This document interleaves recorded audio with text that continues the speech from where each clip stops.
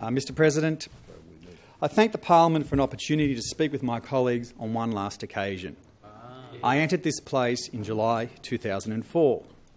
Almost 9 years later, it is time to embark on a new journey, to embrace a new fresh direction in a new part of my life. I am grateful and fortunate for many things in my life, and in particular for the chance to again choose the time and place of my departure. When I joined Young Labor in 1981, I had no grand political ambitions. I was just keen and excited to be involved. My first involvement in an election campaign was for a young, gangly journalist with a booming voice and more than a passing resemblance of one of my great political heroes, Abraham Lincoln. My father and mother, who were small business people in Maroubra, were horrified when they discovered in 1983 I was pamphleting for one Robert J. Carr. To add insult to injury, my parents,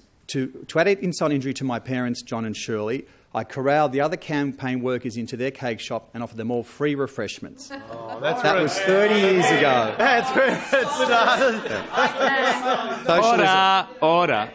Order.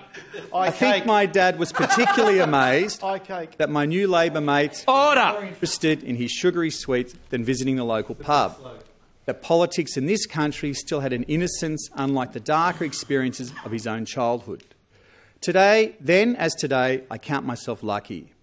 I'm the son of a Jewish refugee from a war-ravaged Europe who was fortunate enough to attain every opportunity to contest and hold some of the most senior positions in the Australian Labor Party and in state government. Being a Member of Parliament is a 24-hour-a-day job. Being a Minister of the Crown is a 25-hour-a-day job that places immeasurable burdens on families and friends. I want to express my sincere gratitude to my family for all of their tolerance and patience throughout my career. My wife Amanda and my children Liam, Harry and Gemma have had to endure much of the trials and tribulations of my political life, from the early morning calls to the very, very late night calls.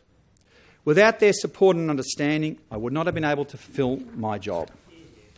Too often we forget the personal impact public life can inflict on our loved ones and on our relationships. And I want to acknowledge my deep felt love and gratitude to my family for all their support. I thank the House for its consideration.